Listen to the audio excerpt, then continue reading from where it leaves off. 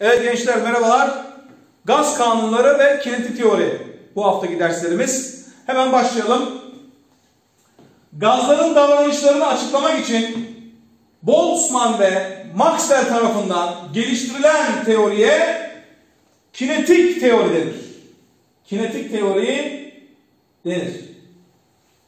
Kinetik teori gazların basınç, sıcaklık, hacim gibi özelliklerini moleküler hareketlerine bağlı olarak açıklar. Kinetik teori ne yapıyormuş sevgili arkadaşlar? Gazların basınç, sıcaklık, hacim gibi özelliklerini moleküler hareketlerine bağlı olarak açıklıyor. Gazlar bulundukları kabın her tarafına yayılırlar ve sürekli hareket halindedirler. Sürekli hareket halindedirler.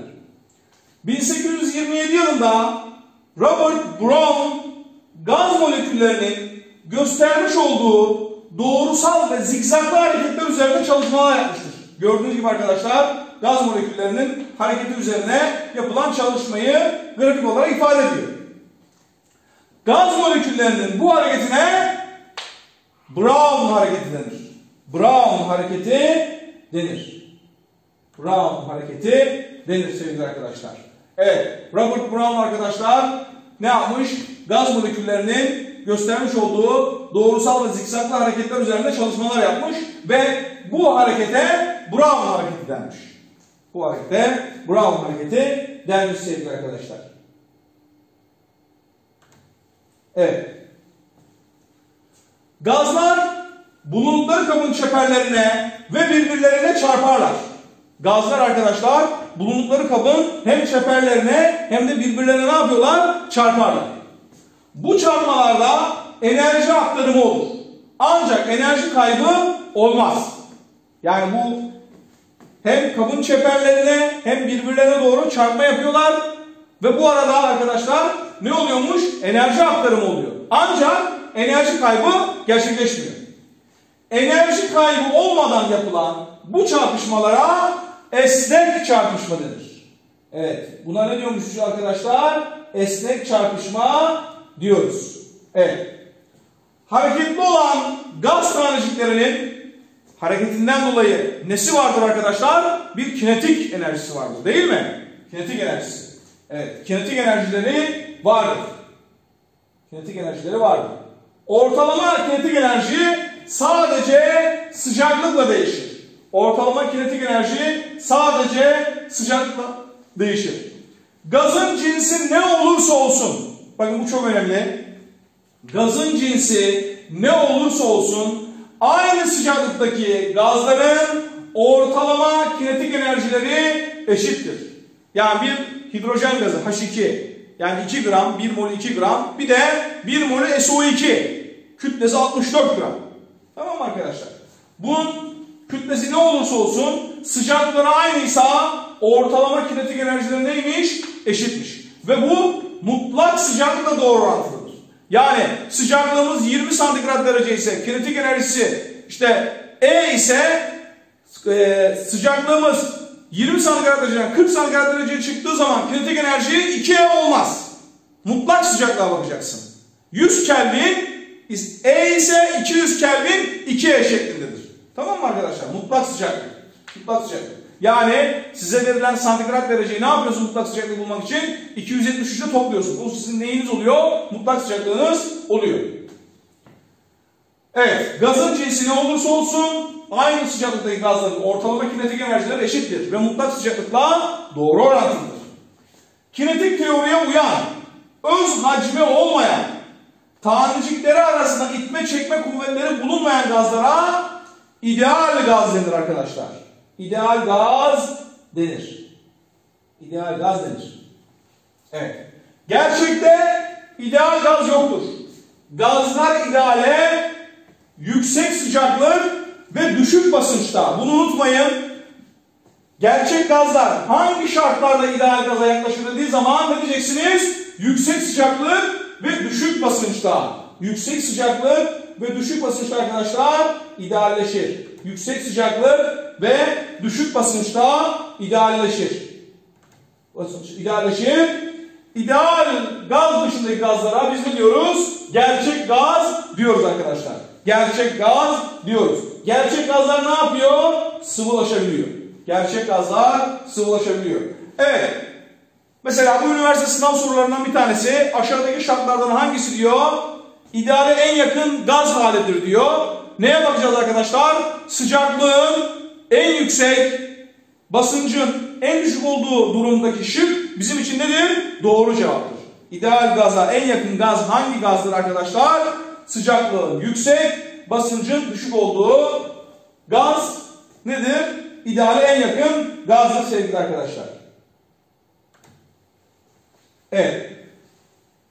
Gazların sıkışma ve genleşme özelliğinden bahsedelim. Biliyorsunuz sevgili arkadaşlar, katılar, sıvılar, gazlar karşılaştırılırken gazların katı ve sıvılara göre farklarından bir tanesi neydi? Sıkıştırılabilme özelliğiydi, değil mi? Sıkıştırılabilme özelliğiydi. Katı ve sıvılarda tanecikler birbirleriyle yakın temas halinde olduklarından sıkıştırılmaları zordur. Ancak gaz tanecikler arasındaki boşluk fazla olduğundan gazlar ne yapabilir arkadaşlar? Sıkıştırılabilir. Gazların katı ve sıvılara göre üstünlüklerinden bir tanesi budur. Sıkıştırılabilme özelliğidir. Gaza uygulanan basıncın hacmi etkisi şöyle gösterilebilir. Bakın sevgili arkadaşlar. İdeal piston veya hareketli piston diye de geçer bu. Sızdırmaz piston diye de geçer. Ben gördüğünüz gibi bu kapta karbondioksit gazı var ve basıncı arttırıyorum. Basıncı arttırmak demek ne demek? Pistonu itmek demek. Pistonu ittiğim zaman ne oluyor arkadaşlar? Basınçla beraber ne oluyor? Bu gaz sıvılaşıyor. Yani bu bir gerçek gazdır işte. Gerçek gazsa sıvılaşabiliyor. Ama eğer basınç arttıkça arkadaşlar herhangi bir şekilde bir değişim gerçekleşmiyorsa bu neyi ifade eder? Neyi ifade eder? İdeal gazı ifade eder. Yukarıda verilen örnekte karbondioksit gazı sıvılaştığına göre nedir bu? Gerçek gazdır. Helyum gazı ise arkadaşlar dikkat edin, basıncı arttırıyorum ama ne olmuyor? Herhangi bir değişim yaşanmıyor. Dolayısıyla nedir bu? Helyum gazı ise ideale yakın gazdır arkadaşlar. İdeale yakın gazdır. Evet. Şimdi gaz kanunlarından bahsedeceğiz. Fakat gaz kanunlarından bahsetmeden evvel arkadaşlar ilk önce ideal gaz denklemini ben yazayım. İdeal gaz denklemi. P, V, N, R, T arkadaşlar. Basınç, atmosfer cinsinden basınç. Atmosfer cinsinden basınç arkadaşlar. Basınç. Hacim, litre cinsinden hacim. Mol sayısı, R, gaz sabiti, gaz sabiti 22.4 bölü 273 veya 0.082 de yazabilirsiniz. R'nin değeri arkadaşlar 22.4 bölü 273 veya 0.082. T ise arkadaşlar sıcaklık. Ne cinsinden? Kelvin cinsinden. Kelvin cinsinden sıcaklık. Yani T eşittir T artı 273 şeklinde yazılabiliriz arkadaşlar. Evet. Bu bizim neyimiz? İdeal gaz denklemimiz. P, V, N, R, T. Tamam mı arkadaşlar? Şimdi gelelim Boyle yasasına arkadaşlar. Boyle yasasına. Sabit sıcaklıklar. İlk önce dikkat edin. Buradaki verilerden biz denklem çıkartacağız. P, V, N, R, T'den arkadaşlar ben ne yapacağım? İşte Boyle yasası, Gay-Lussac, Charles arkadaşlar hep ne oluyor? P, V, N, R, T'den çıkıyor. Bu yasalar hep P, V, N, R, T'den çıkıyor. Şimdi ne diyor? Sabit sıcaklık diyor. Bak sıcaklık sabitse T gitti. Kütlesi belirli bir gazın, kütlesi belirli yani mol sayısı sabit demek istiyor. Gaz sabiti zaten sabit. P ile V'nin çarpımı ne oldu sevgili arkadaşlar? Bir sabit oldu.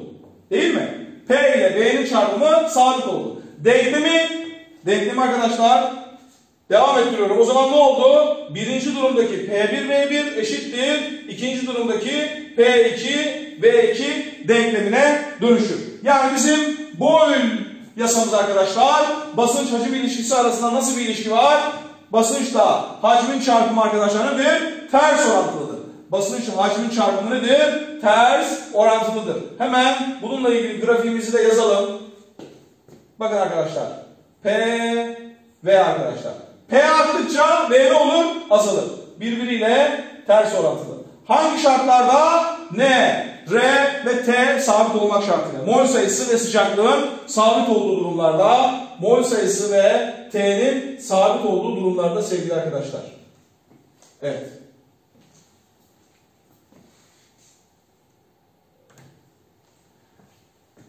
Evet, hemen buradan devam edelim. Bakın sevgili arkadaşlar.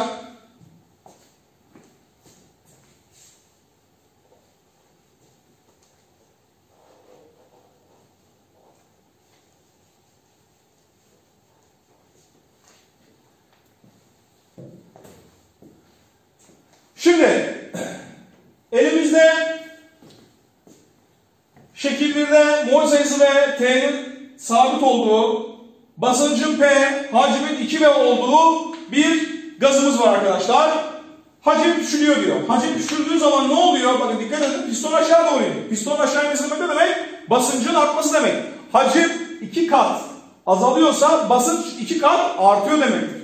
Dolayısıyla şekil 1'de P basıncındaki gaz 2V hacim kaplıyormuş. Ve arkadaşlar bunun çarpımı nedir? 2PV olmaz mı? Değil mi? P ile 2V'nin çarpımı oldu? 2PV oldu. Şekil 2'de ise V hacmine indiriliyor. V hacmine indirildiği zaman kaptaki basınç ne oldu? 2 katına çıktı. 2P basınç yapıyor. Dolayısıyla çarpım ne oldu arkadaşlar? Yine 2P oldu. 2PV oldu değil mi? Evet. Grafiğe baktığımız zaman gördüğünüz gibi basınçla hacim, ya basınç burada da olabilirdi. Basınç hacim grafiği arkadaşlar. Gördüğünüz gibi ilk durumda neydi? 2V'ye P idi değil mi? Ben ne yaptım? Hacmi yarıya düşürdüm. Hacim yarıya düşünce ne oldu? Basınç 2 katına çıktı. Yani basınç hacim ne oldu arkadaşlar? Ters orantılı oldu. Evet. Hacmin tersiyle basınç nedir? Doğru orantılıdır. 1 bölü V arkadaşlar. Basınç grafiğine baktığımız zaman nedir? Doğru orantılıdır. Değil mi? Evet. Basınç arttıkça hacim ne oluyor? Düştüğü için evet. Bu şekilde arkadaşlar. Doğru orantılıdır. Evet. PV çarpımını sıcaklık ve mol sayısı değiştirir diyor arkadaşlar. Evet. Eğer benim verilerimden sadece birisi bakın PV burada ne sabit? N sabit. N'yi ile R'yi almıyorum. Çünkü N mol sayısı ve gaz sabiti, R sabitse ne var arkadaşlar? T var. T arttıkça PV'nin çarpımı artmıyor mu? Dolayısıyla T arttıkça arkadaşlar, T arttıkça ne oluyor? PV'nin çarpımı artar. N arttıkça da yine PV'nin çarpımı ne olur sevgili arkadaşlar? Artar. Evet. Burada da grafiklerimize bakalım. Bakın. Dikkat edin. Sabit sıcaklıkta mol sayısı artarsa, sabit sıcaklıkta mol sayısı artarsa arkadaşlar, sabit sıcaklıkta mol sayısı artarsa ne oluyor? PV çarpımı artıyor. PV çarpımı artıyor arkadaşlar.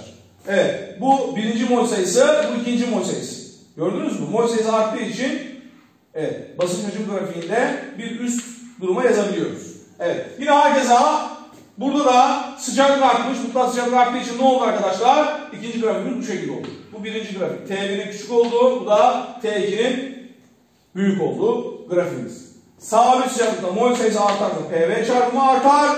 Sabit molde sıcaklık artarsa PV çarpımı artar. Sevgili arkadaşlar. Evet. Hemen bir örnek çözüm yapalım.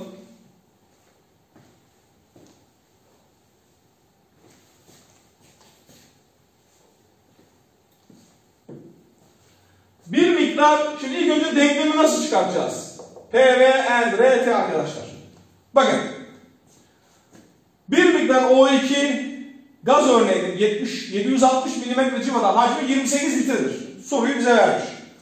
Gaz miktarı ve sıcaklık sabittir. İlk önce denklemi kuracaksınız. Gaz miktarı sabit. Sıcaklık sabit. R de sabit. O zaman benim denklemim ne olur?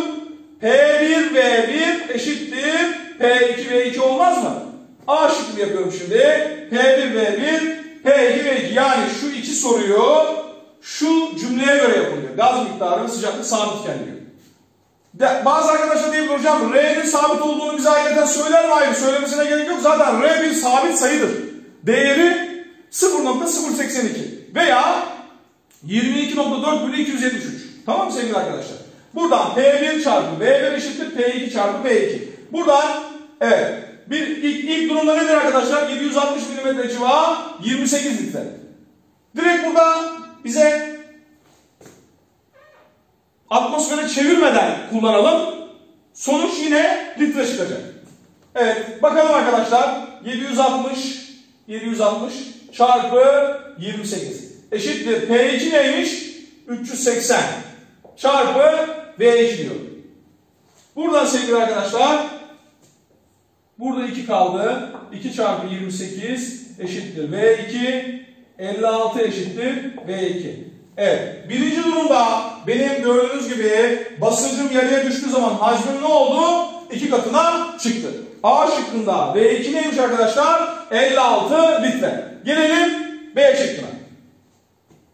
Yine P1 V1 eşittir P2 V2 yazıyoruz. P1 bu sefer atmosfere çevirelim bunları. 760 mm civa nedir? 1 atmosfer. Hani öyle değişiklik olsun. 1 atmosfer. Çevirmeseniz de aynı 760 yazdığınız zaman ampulü atmosfer olarak sormuş yine. Çevirmek zorundayız. Evet. O zaman 1. V1 kaç? 28. 28. Eşittir. P2 ne olacak arkadaşlar? 4 atmosfer. 4. Çarpı V2. Buradan sevgili arkadaşlar bölü 4 bölü 4.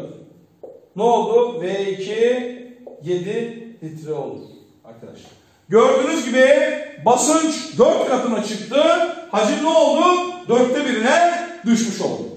Hacim 4'te 1'ine düşmüş oldu sevgili dostlar. Evet. Gelelim ikinci soruya.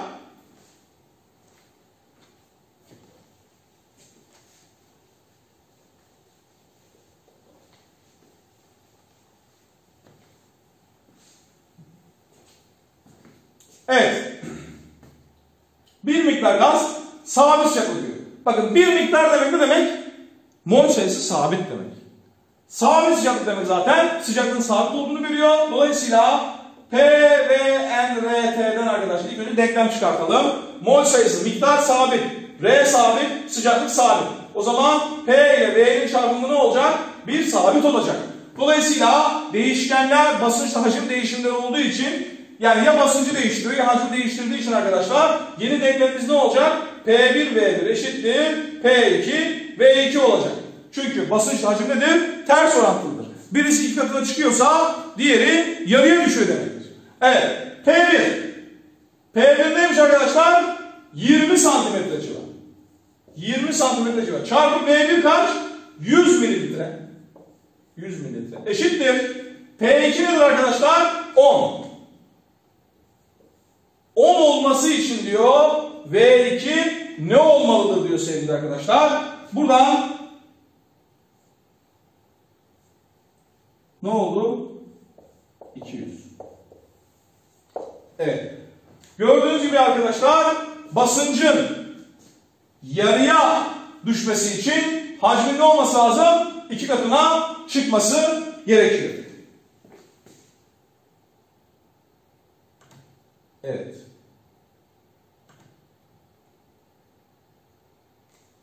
Burada açıklığa kavuşmayan bir yer var mı? Sanıyorum bu mevzu anlaşılmıştır. Evet. Boyle, Marriott veya Boyle yasası arkadaşlar bu şekilde. P çarpı V eşittir sabit. P1 V1 eşittir P2 V2'dir. Evet. Gelelim Charles yasasına sevgili arkadaşlar. Charles yasası.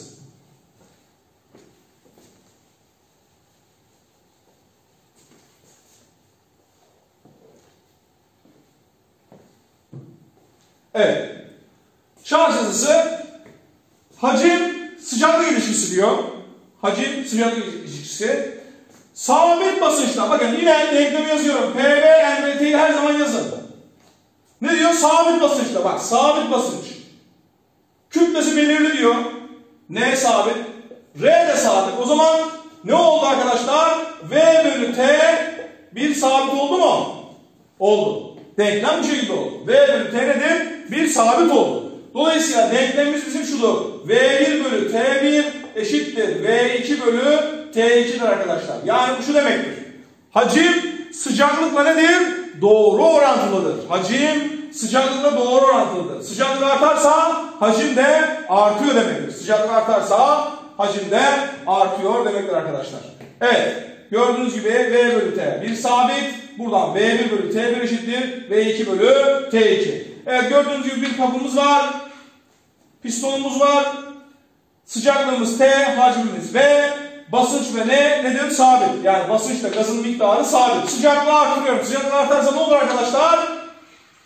Evet. Gördüğünüz gibi ne oluyor? Sıcaklığı ilk katına çıkartırsam hacimde ne olur? İlk katına çıkar. Yani mantık şu. Genleşme. Değil mi arkadaşlar? Bir gazın bulunduğu ortamı ısıtırsam ben ne olur? Gaz genleşir. Yani hacmi büyür. Evet. Grafiğimize bakalım sevgili arkadaşlar. Santigrat derece olarak grafiği kullanırsak eksi 273 yani mutlak sıfır noktasından kullanmanız lazım grafiği. Evet, gördüğünüz gibi bu şekilde. Santigrat derecede arkadaşlar inilebilen minimum sıcaklık nedir? Eksi 273. Dolayısıyla mutlak sıfır noktası eksi 273'ten ne oluyor? Sıcaklık arttıkça hacim de artıyor. Bu santigrat derece grafiği. Eğer Kelvin grafiğini alırsak arkadaşlar mutlak sıfır noktasını alıyoruz. Mutlak sıfır noktasından ne oluyor? Devam ediyor. Sıcaklık artarsa hacim de artıyor. Ulaşılabilecek en düşük sıcaklık eksi 273.15 santigrat derece. Yani 0 Kelvin olduğundan Kelvin ölçeğinde hacim sıcaklık grafiğindeki doğru orijinden başlar. Buradan başlıyor. Gördüğünüz gibi mutlak sıcaklık arkadaşlar ne oluyor? Sıfır noktasından başlıyor. Evet. Hemen bir örnek çözelim.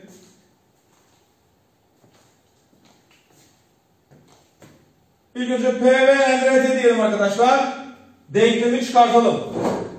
25 santigrat derece sıcaklık ve 1 atmosfer basınçta bir X gazı ideal pistonu bir kaba doldurulmuştur. Kap ısıtıldığında gazın hacminin 0,25 litreden 1 litreye genişlediği tespit ediliyor. Bakın benim ne diyor? Bir X gazı diyor. Yani miktarımız sabit. Miktar sabit.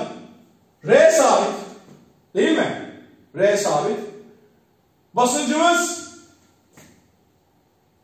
basınç da sabit. Basıncı da sabit arkadaşlar. Çünkü 1 atmosfer basınçtan bahsediyor. Sabit diyor yani. Denklem ne oldu? V bölü T eşittir 1 sabit olacak. Yani V1 bölü T1 eşittir V2 bölü T2 olması lazım. Buna göre bu soruyu çözelim. Bakıyoruz. Birinci durumda hacmimiz ne? 0,25. Arkadaşlar. Sıcaklığımız ne? 25 santigrat derece. Yani ne yapacaksın? T eşittir T artı 273. Mutlak sıcaklık kullanıyoruz burada. 25 artı 273 arkadaşlar. Ne yaptı? 298. 298 eşittir. V2 ne oluyor? 1 litreye gelmiş. 1 bölü T2 diyoruz arkadaşlar. Evet. Buradan 298 eşittir 0,25 T2 bölü 0,25 bölü 0,25. Evet. T2 neymiş arkadaşlar? 298'i 4 ile çarpıyoruz. Evet. Buradan evet.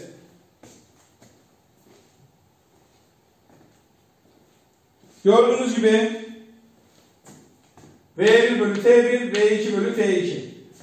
V1 bölü T1, V2 bölü T2 arkadaşlar. Evet. Gördüğünüz gibi 1192. T2 neymiş? 1192. 1192. Evet. Bize Kelvin'i soruyor. 1192. Kaç santigrat derece deseydi 1192'den 273'ü çıkarttığım zaman neyi bulacaktım? Santigrat dereceyi de bulmuş olacaktım.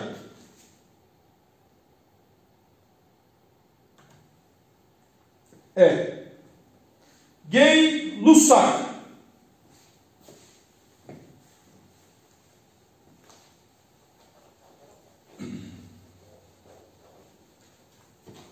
Evet, demin neyi incelemiştik arkadaşlar? Demin hacim ve sıcaklık ilişkisini incelemiştik. Öyle değil mi? Hacim ve sıcaklık. Gay-Lussac'ta ise basınç ve sıcaklık ilişkisini inceleyeceğiz. Tabii mol sayısı ve hacim sabit olacak. Evet, gördüğünüz gibi arkadaşlar sabit hacimde ilk önce denklemimizi yazıyoruz. P, V, N, R, T. Sabit hacimli bir kapta, R sabit. Belirli miktar gazın, bakın kütlesi belirli bir gazın diyor. N ve sabit. Ne oldu arkadaşlar? P bölü T oldu değil mi? P bölü T eşittir ne oldu? Sabit. Yani P1 bölü T1 eşittir P2 bölü T2'dir. Evet. Grafiğimiz yine aynı. Deminki grafikte aynı. Sadece hacim yerine ne olması lazım? Basınç yazacağız arkadaşlar. Gördüğünüz gibi santigrat derece ile basınç arasındaki sıcaklık basınç grafiğinde gördüğünüz gibi eksi 273'ten başlıyor. Eğer mutlak sıcaklık Kelvin'den bahsedeceksek orijinden yani mutlak sıfırdan bahsediyoruz. Başlıyor. Basınç mutlak sıcaklık grafiğindedir. Evet. Hemen bir örnek bakıyoruz. Gördüğünüz gibi arkadaşlar hacimle mol sayısı sabit. Ne oldu? P1 bölü T1 olur. P2 bölü T2 olur. Burada oran orantının özelliklerinden faydalanmış. Oran orantının özellikleri arkadaşlar P1 bölü T1 eşittir P2 bölü T2 ise ben bunu aynı zamanda P1 bölü P2 T1 bölü T2 diye de yazabiliyorum. Buradan gördüğünüz gibi sıcaklığımız 273 Kelvin olarak ilk katına çıkmış. Kelvin olarak ilk katına çıkarsa basınç ne oldu? 2 katına çıkmış oldu sevgili arkadaşlar. Hemen bu konuyla alakalı bir örnek çözelim.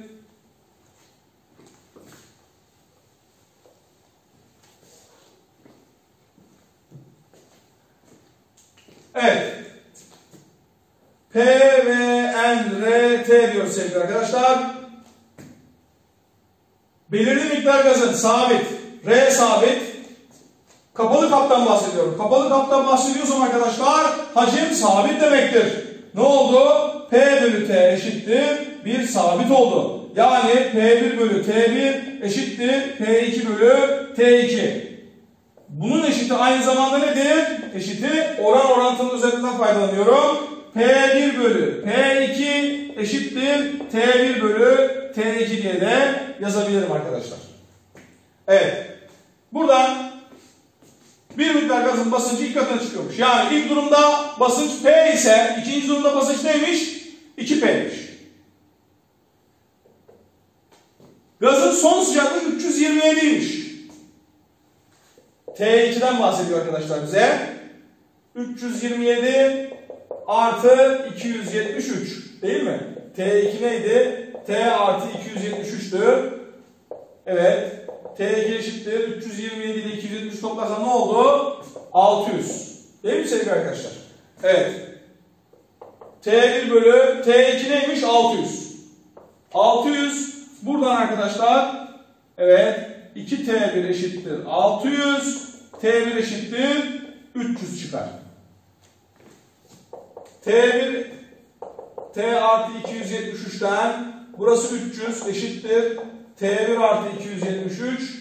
T1 eşittir arkadaşlar 27 santigrat derece. Bize santigrat dereceyi soruyor.